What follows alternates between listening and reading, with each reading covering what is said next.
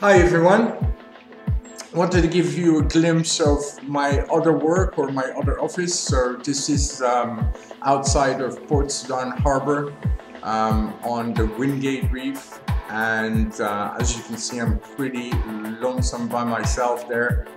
And so every day since we've moved to this new location near the fishing harbor, every day I am in the water for at least an hour or two.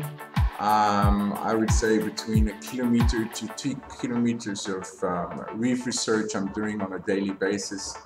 It gives me a nice break from the office. And so let's get right into it. So as you know, I came to Sudan because reefs are disappearing, so I'll give you a glimpse of how this shallow area is. As you can see here, the live corals coverage is not even more than 15%. It's all very drab, everything's overgrown with algae, and the only fish that seem to be liking this environment are the damselfish, which are very territorial, as you can see.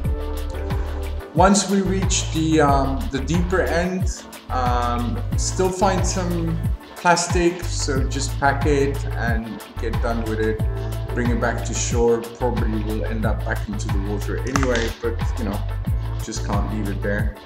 So once I reach the drop-off, the coral coverage goes up to about 70%, and this is because it's a bit deeper. This area seems to have some cold currents coming up from the deep, which is quite cool. This is what we've been looking for our Vault project.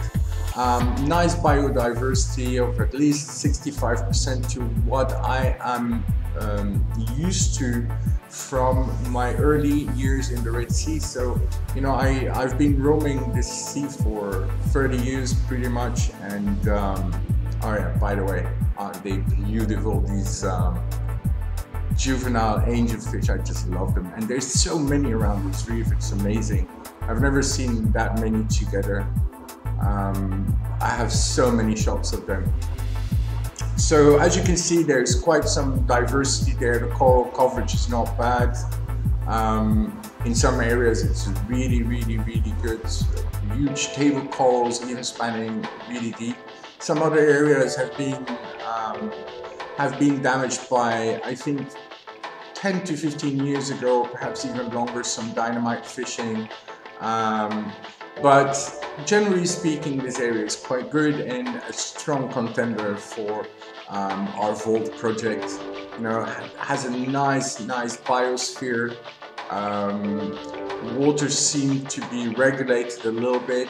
I mean, once you're over that reef deck, you really go 5 to 10 degrees warmer between the drop-off and obviously the inside of the reef. Here you can see some of these table corals. They look pristine, really big. They've taken hundreds of years to form, and some nice reef fishes there. So yeah, I'm quite happy with this first week of being back in the water. It's still difficult point, you know, trying to understand this reef, trying to understand the currents, so it's going to take a lot more swimming, a lot more diving, but yeah, I do enjoy. And then the occasional little fellow like that one in the far off, you can see that's a hawksbill turtle that obviously saw me from afar and decided to skip into the blue. So I was missing a bit predators, also missing some reef fish like trumpetfish, cornet fish, etc. So there is some fish I don't see here. Nice barracuda that came and had a look at me. And after a few minutes, the turtle came back to, you know, we just swam alongside for a while. And when I saw it was going to go for air, I decided to come a bit closer. Obviously I'm gonna go too close for comfort, just keep on watching. So that's it for this week. Thanks for watching, and don't forget Operation Red Sea in Sudan. You can support us by either sharing this video, commenting on the video, or also doing a donation. Link to my website and the donation pages in the video or in the section of this